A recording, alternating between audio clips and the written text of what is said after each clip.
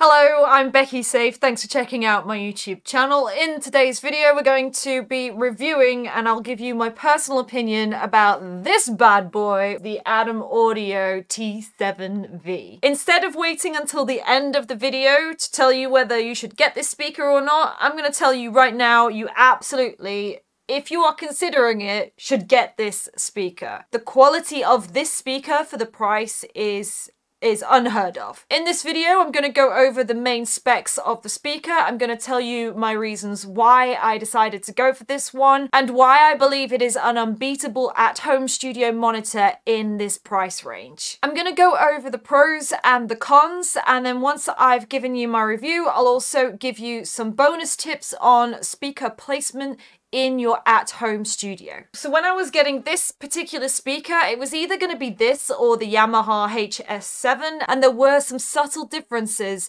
which meant that I decided to go with Adam Audio, especially this part here. So let's talk about the T7Vs. They have a frequency response of 39 Hz all the way up to 25,000 Hz, which is unheard of a speaker in this price range. My focals from before cost more than this, and they didn't even have as wide of a frequency response. If you're new to music production and you don't really know what frequency response is, I'm gonna help you. I will tell you. Frequency response is your speaker's ability to respond to the messages that your computer is telling it to output. And the range at which that speaker can output is telling you what frequencies it is capable of reproducing so that you can hear it at your end. So this one is 39 Hz to 25,000 Hz. That is pretty much covering the entire range at which we can hear.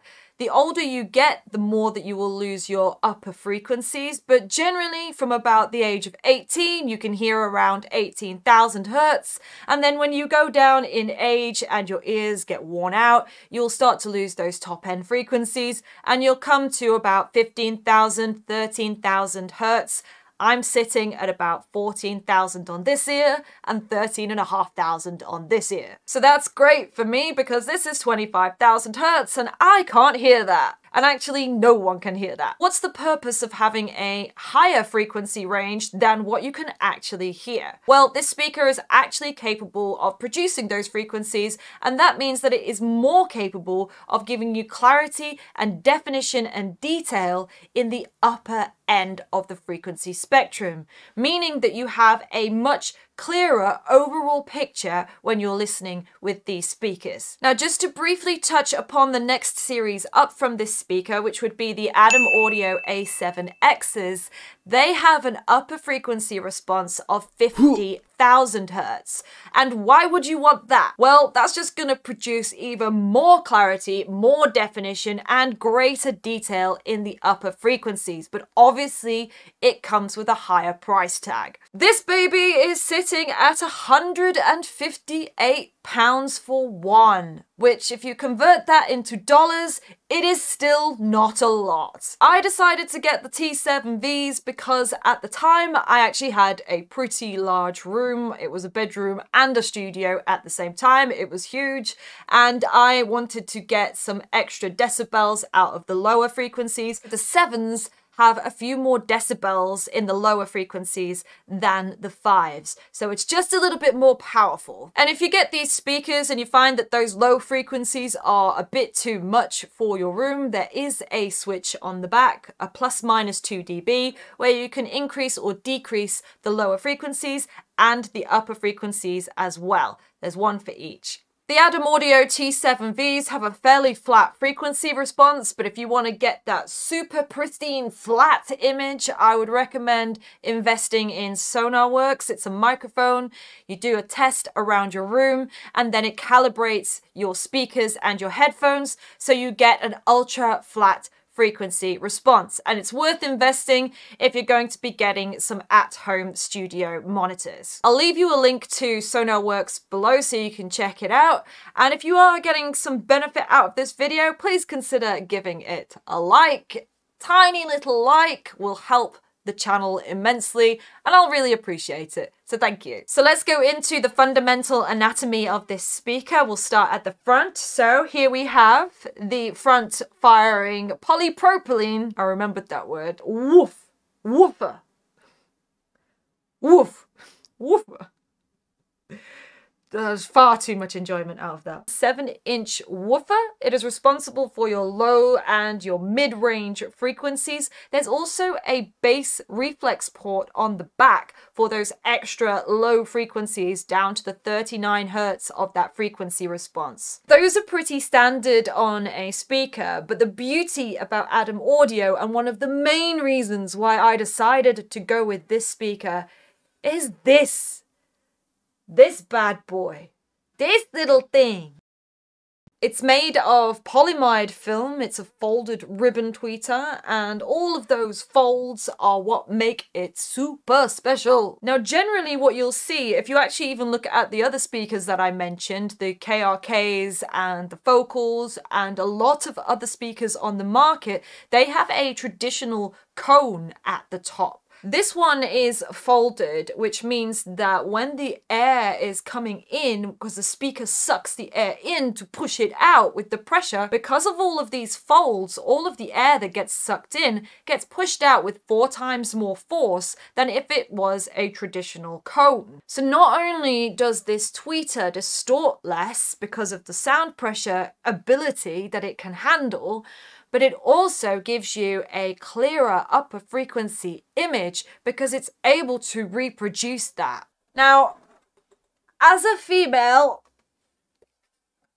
I even go to the gym, but this is pretty heavy. You want a speaker to be heavy. You want it to be industrial and able to handle sound. And the build quality of these speakers means that when they're on your desk or stands, they are able to just handle that sound rather than transferring it and rattling it all over your desk. Should we go to the back? Here's the back. We have the balanced and unbalanced ports on the back. And generally, if you're going to be using these speakers in a studio, you want to be using the balanced port. That's the XLR one that plugs into your audio interface. It has a grounding additional wire in there, which just means that you get less interference in the signal.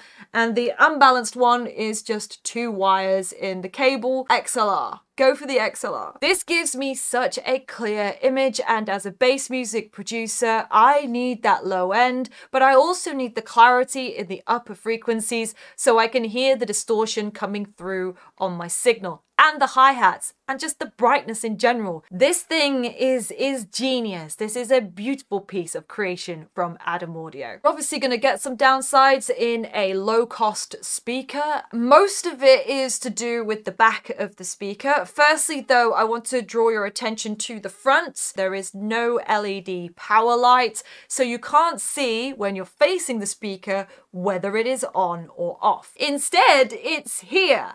So if you want to check whether your speaker is on, you have to go around the back. Next is the rear firing bass reflex port, which is great because it gives you some bass. But unfortunately, if you have this speaker positioned near a wall, what the wall is going to do is it's going to reverberate all of those frequencies back, especially in the corners of your room. So you want to have this speaker quite far away from the wall, and make sure you get some bass traps in the corner so that that bass just gets absorbed and it doesn't start bouncing around. There's no power down inactivity feature, so if you leave the room or you stop producing for some time, they don't actually turn off. You have to remember to turn these speakers off. There is no sleep mode. You'll also notice on the gain control that if you move it left and right, it doesn't actually notch in place. There's no indication as to how far across it's going. So that makes it really difficult to match up the volumes of the left and the right speakers at exactly the same volume. And finally, it's all on the back, really. The power on and off switch is on the back. So really, all you need with this speaker is just to have enough space around the back for you to get there, to see everything, to touch what you need to touch, and you also need to have it away from the wall anyway because of the bass reflex port. Let me know in the comments section if you're thinking of getting these speakers, and if you have them, what you think of them and whether you would recommend them to the people watching this video. Just to recap then, do I think you should get these speakers? Well, you already know the answer because I told you at the beginning, and if this is your price range, then absolutely get this speaker. The ribbon tweeter is exceptional, and it is definitely my favorite studio monitor to date. Now, when you get your speakers, where should you place them? Get them on some stands. My desk actually has separate monitor stands, so you can place them not directly on the desk.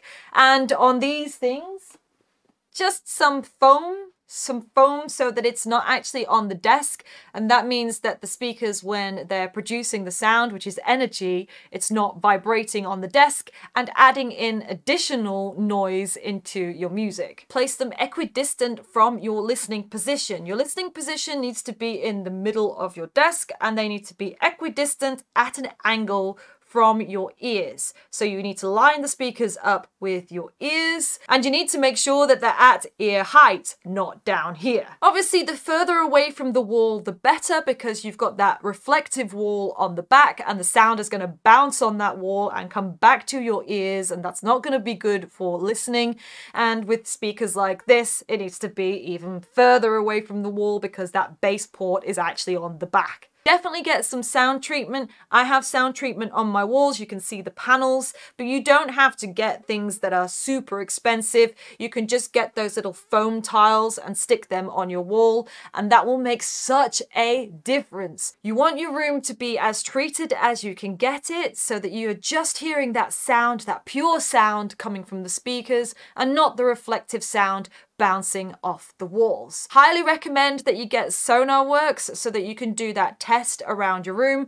All of the links to everything that I've mentioned in this video are below in the description. Before you go though, I just want to shout that my Black Friday sale, a huge discount going on my website at the moment. If you want to master the art of music production at a huge discounted price, then check out my website, also below in the description. Lots of description things in this video. Check out the full directory in the description. If you got something out of this video, please consider doing the like and the comment and subscribing. That is it from me, guys. Thank you so much for checking out this video, and I will see you for another one. Bye!